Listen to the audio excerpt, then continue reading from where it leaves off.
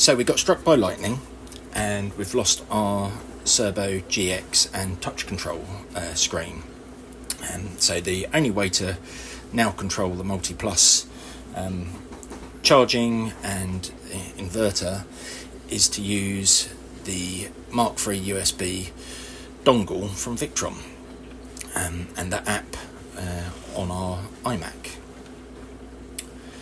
So once we've connected the Cat5 cable to the dongle and then the dongle to the USB into the Mac, we then open up the application and we can see that we've got our battery settings put in and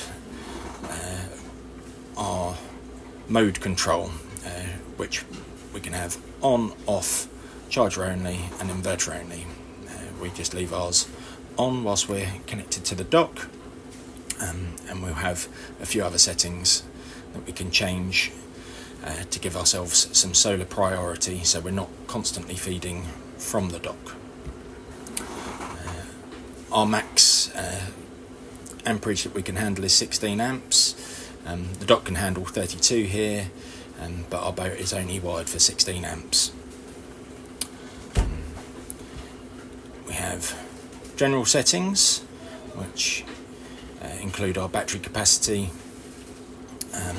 so letting the multi-plus know when our battery should be full, and the grid capacities, allowing us to know what's too low a voltage and what's too high a voltage,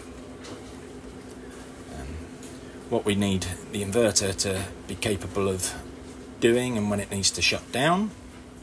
And here we have the power assist function. So what that means is that if our demand inside the boat is more than 2.4 kilowatts, we have the ability to then add our battery power to the shore power, giving us about 5.5 kilowatts of capacity, so we can run things like the washing machine and the oven and the hob at the same time, or have the air conditioning on as well as the oven and the hob. Things like that, where normally we would manage those loads manually by only having the oven on or the hob on at any one time. We've got charger function, so this tells shore power when to connect and what type of batteries we've got, and how to charge. So we charge up to a maximum of 28 volts and we float at 27 volts on our lithium bank. And then we have an AC input connection control. So we've got this selected on at the moment whilst we're connected to shore power, and we can base that off of several options. So we've got a load condition, so when the AC input connected exceeds just over 2,100 watts, the shore power will connect. So normally we are just feeding off of our batteries and solar, so the shore power will connect when it exceeds this load of 2,109 watts, and it will take over directly from the shore, so it will then ignore battery, and the inverter charger will just be a pass-through, and then it disconnects again once it has reached below 900 watts. So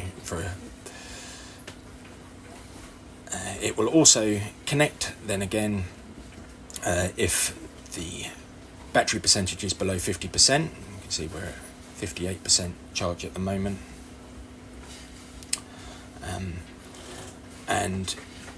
or if the battery voltage drops below 25.5 volts. So it will connect to the shore power and top up the batteries, and just making sure that we don't deplete the batteries too low, or burn them out with too high usage. And we've got the advanced panel, and this is where we can prioritise the solar over other sources, and it brings up this option here, and then what that does, when we click on that, it asks us to charge to 100% to complete a full battery charge. After that charging process is complete, the system will return to normal operation, prioritising the renewable energy sources, which in our case is solar. We've already done that, so we're constantly sitting, paying out of our battery. These are sort of our standing loads at the moment on our AC side.